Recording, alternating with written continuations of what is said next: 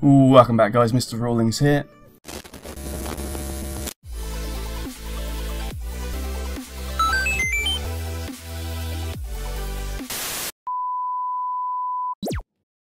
So it's time for a little news rant, isn't it? Because it's Friday, and on Fridays I try and do a little bit of a news rant, don't I? Yes, I do. Yes, that's true. Now, first of all, I thought I'd just remind you, in case you hadn't seen already, about the Nintendo Mini Classic. What is it called? Nintendo Mini Classic. Yes, I think that's what it's called. Probably should know what it's called first, shouldn't I, before I start talking about it. So the Nintendo Classic Mini, which is basically the NES, but in, you know, hand size, is coming out on 11th of November. You can pre-order it now. I've pre-ordered it straight from, I think I used Game actually. You can pre-order it from nintendo.co.uk or .com, presumably if you're in the US, or some other place in the US. Basically search for it, you should be able to pre-order it. Now, it seems like it's limited to one per customer, so if you wanted several for unknown reasons, I guess you'd have to make multiple accounts. And you can also get an extra controller. It does come with one controller, but you can get an extra one. It was like £8, so I guess it's going to be like $10 or something like that. And it's cool because it looks like the old retro NES, you know, controller. And you'll also be pleased to know if you do have a Wii or a Wii U, or is it a Wii U? I'm not sure, I don't have either. I used to have a Wii, but don't... sometimes I have a Wii, usually at night. No, sorry. It's got the ports on which fit, you know, your Wii. So yeah, so if you've got, you know, the virtual console on your Wii with the old style games, you can now plug in the proper NES controller and play them like that. And equally, if you've got the Wii Classic controller, you can plug that into your little NES, you know, the Mini Classic thing as well. So it works both ways. It's Classic Mini. I keep saying Mini Classic, which doesn't even make any sense. I don't know why I'm struggling so much with that. Yeah, it comes with 30 games preloaded, and it saves automatically, but also you can save it at certain points or whenever you want, presumably, you know, perhaps it's that way. So you don't have to worry about if you turn it off, you won't lose progress, anything like that. So that's pretty neat. And some of the games on it are pretty good. You know, it's got a bit of filler, admittedly, but some of them are pretty good. And what's really good, what's really interested me in it, is the fact that it uses HDMI, so you can play it on your big TV. And also, I've not obviously had a chance to test it because I've not got it, but it may well work through the Elgato. Now, the Elgato is a capture card, and that's how I capture my PS4 gameplay. So I might be able to capture some NES gameplay, and I've got a spare controller, so maybe even some two-player stuff. Might be able to make some videos on it. Even if I can't, it's going to be pretty cool to play. It's got a mode where it can display as 4:3, so you know, your old TV style, CRT style, but at the resolution of your TV, so a good resolution, you know, like 1080p. So it'll be, you know, it'll be squashed to the middle, but a good resolution.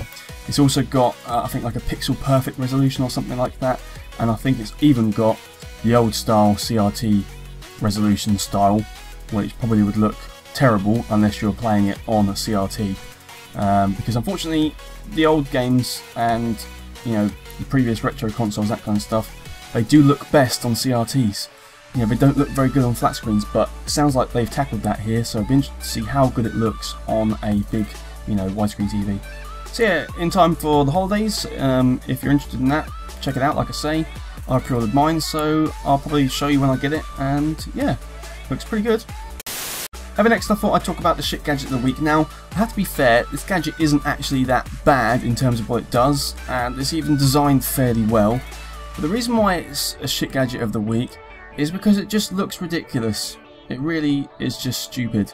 So it's called Toka Flash Wearable Flash Drive, and it's data management on the go. It's a belt buckle. What? I'm sorry, but I just can't get past that. No matter how good it may be, no matter how, you know, effective it might be at data storage and data upload, because it can link wirelessly to your iDevice or probably Android as well. I don't care about any of that. It just sounds bad. It just looks bad, doesn't it? Like, what are they thinking?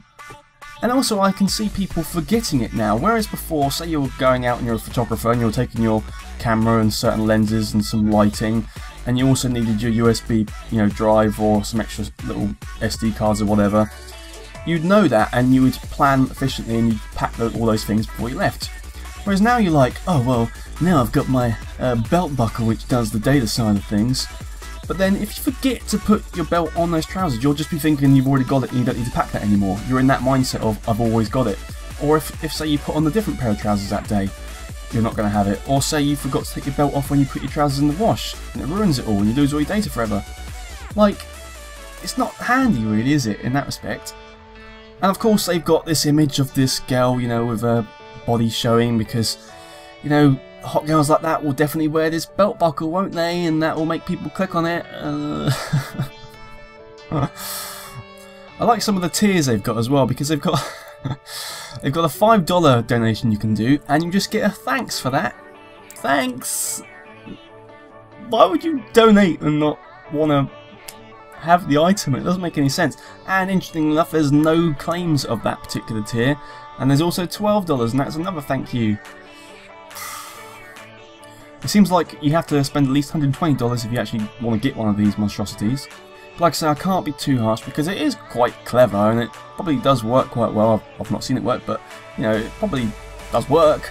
But at the end of the day, are you really, really going to wear a data storage device on your belt? That's what you need to ask yourself. You're not, are you?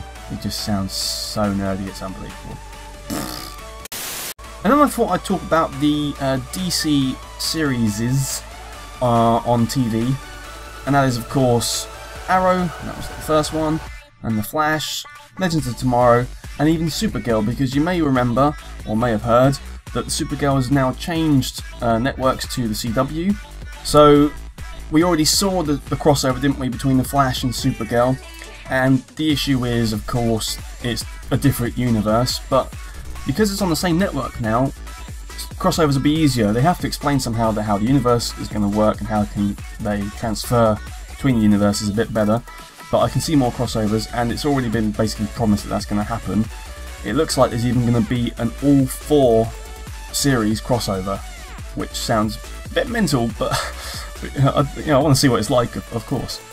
And I'll also tell you when they are back on air. Now these are US dates, I don't know when they come out in the UK or whatever. I'm sure we all watch them legally, so here are the dates for American at least. So Arrow returns on October 5th. The Flash returns on October 4th. I don't know why they've listed that next. That's not very good order, is it?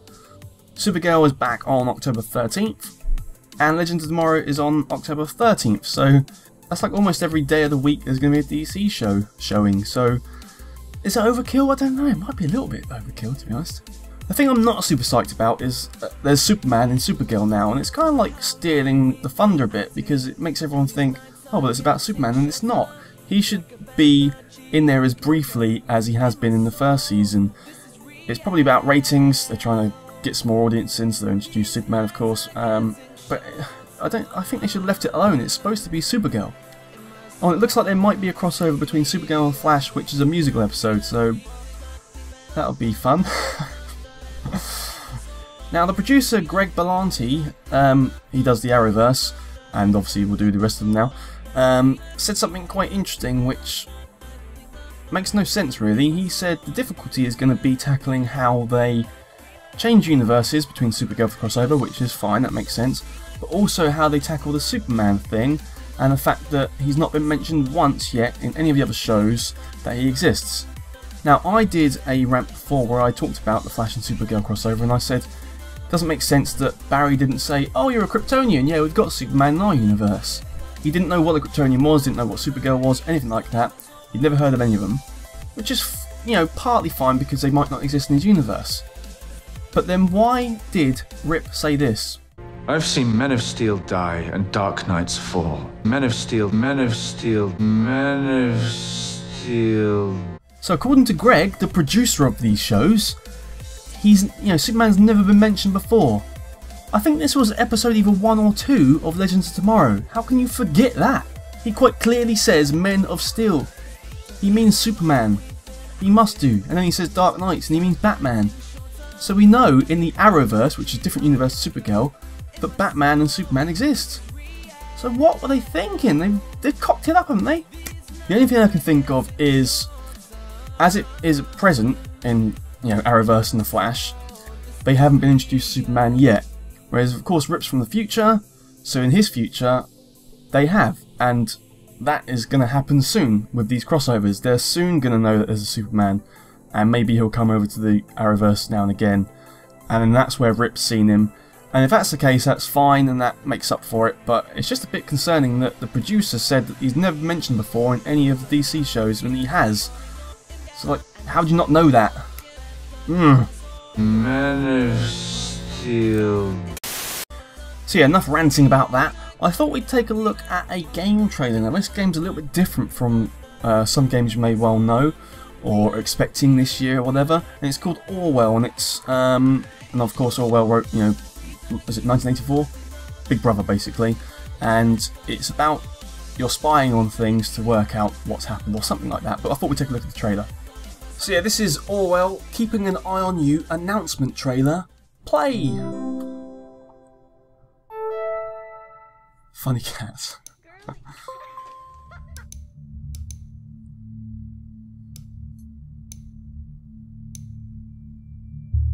Thanks to the government's safety bill, the nation is experiencing the lowest levels of violent crime in years. But there are still those who pose a threat to our peaceful citizens. Those bastards. To all of us.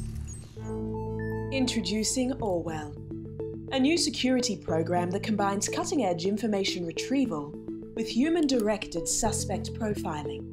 Cool. For Orwell to be truly successful, however, we need you, someone outside of the nation, capable of discerning information posted by suspects online. You will have to carefully decide what information is crucial for our investigations. Stakes are high, and lives hang in the balance. Sign up now, and together we can ensure a safer nation for all. Orwell, keeping an eye on you. Just watching what everyone's doing.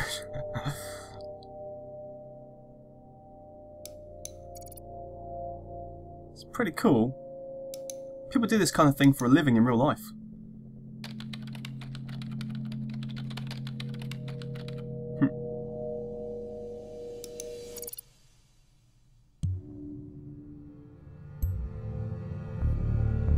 Ah.